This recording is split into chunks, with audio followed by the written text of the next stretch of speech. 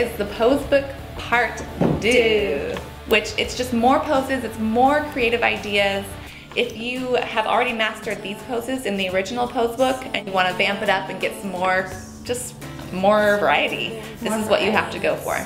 I kind of call this one situational. So it's really helpful if you've got a couch and you want to know what poses to do on a couch. If you've got a bed and you want to know what poses to do there. The floor, a chair, a bench, all kinds of different scenarios for boudoir. There's poses for it. And then we break down what those poses look like with different clients of ours that have given permission to be in this book. So we really kind of show you what that pose can look like based on maybe the different set you're on, and you just can get a different idea of what it's going to look like. And there's so much eye candy in it.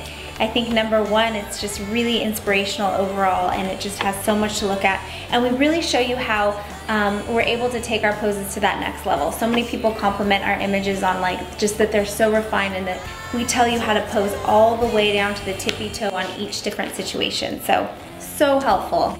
And this book too is how much, Marissa? Just $99. Only $99. So again, it's worth it. Blah, blah, blah, blah, blah, blah.